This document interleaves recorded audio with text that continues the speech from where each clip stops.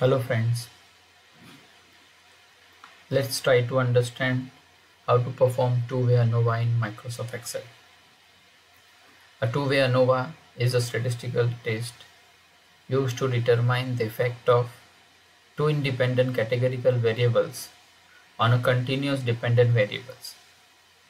It also helps to identify if there is an interaction between two factors that significantly impacts the dependent variable. So friends, when we are talking about two-way ANOVA, we are considering two independent categorical variable and one dependent continuous variable. So to better understand this, let's try to take an example. So here you can see we have taken 20 students from each division, that is D1, D2 and D3, and further in each division students can be categorized into two gender, that is male and female, and this numbers represent their exam score. So if we consider the application of two-way ANOVA, we can see here there are two independent categorical variable. First is students divisions and second is their gender, and dependent continuous variable is their exam score. So now as a researcher, if you want to test what is the effect of gender on mean score of exam and what is the effect of division on the mean score of exam, in this case we may apply two-way ANOVA test. So let's try to frame the hypothesis for this test. So the first hypothesis can be like, there is no difference between means of exam score grouped by gender.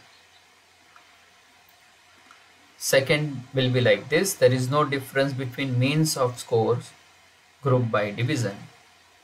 And last, there is no interaction effect between two factors, that is gender and division. So this is how we can frame the hypothesis in two-way ANOVA. So we can have a 3p value and try to understand whether is there any effect of gender on exam score, or is there an effect of division on exam score, or do we have interaction effect of both. So if you want to perform two-way ANOVA in Microsoft Excel, then you just have to click on data set, click here data analysis tab, and then there are two options. The first is ANOVA two-factor with replication, and second is ANOVA two-factor without replication. We'll go by first, that is two-factor with replications. So it will ask for input range. So as you can see, I'm selecting the entire range considering the label as well that you need to select.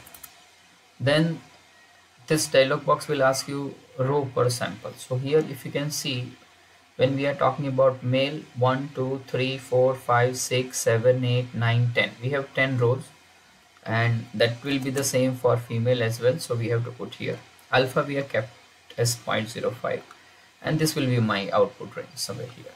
So now we just have to click OK. So once you click OK, the output is here. It will generate many tables. So if you focus on the first table is generated, that is for male students and their score division wise. So this is average male students division wise score, and the same is here variance division wise. So this is a descriptive statistic for male and 3 division.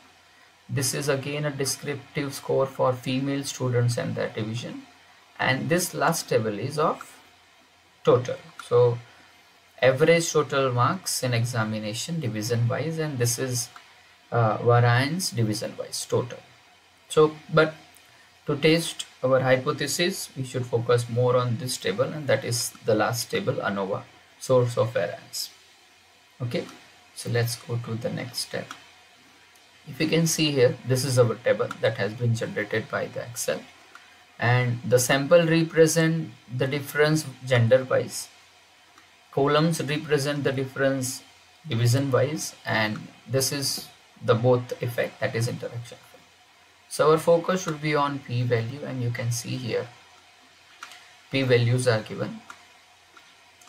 So the first p-value of sample is 0.53, so I'm putting it here, all values you can see here. Now we try to interpret. So our first hypothesis is there is no difference between means of exam score group by gender.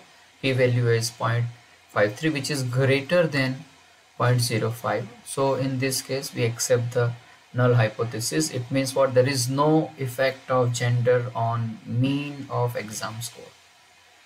Second hypothesis is there is no difference between means of exam score group by division.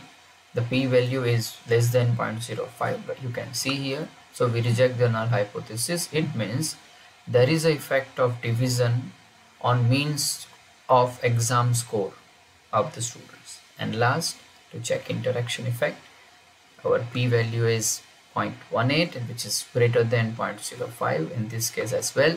We are accepting the null. It means there is no interaction effect. So what we can see here, division wise, we can see there is a difference in exam score. And by looking at the overall result of these three hypotheses, we can conclude in this way. The division of the student significantly impacts the exam score, whereas gender alone does not have a significant effect.